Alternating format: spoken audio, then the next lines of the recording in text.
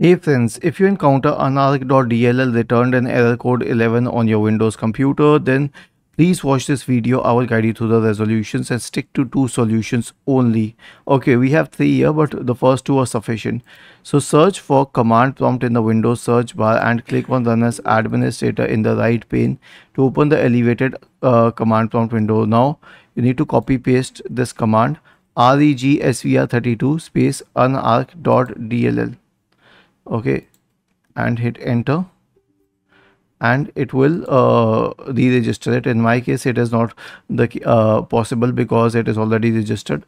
Then search for command prompt in the Windows search bar and click on Run as Administrator in the right pane to open the elevated command prompt window. Type the command sfc space / scan now and hit enter to invoke the sfc scan. The last solution is a disk cleanup. Search for disk cleanup in the Windows search bar and open disk cleanup. Then check all of these boxes here, each and every one of them, and then click on OK and then click on delete files. Was this helpful? If yes, then please subscribe to the channel, and if not, then let us know in the comment section of this video on how we could help you further. Thank you for watching this video and have a nice day.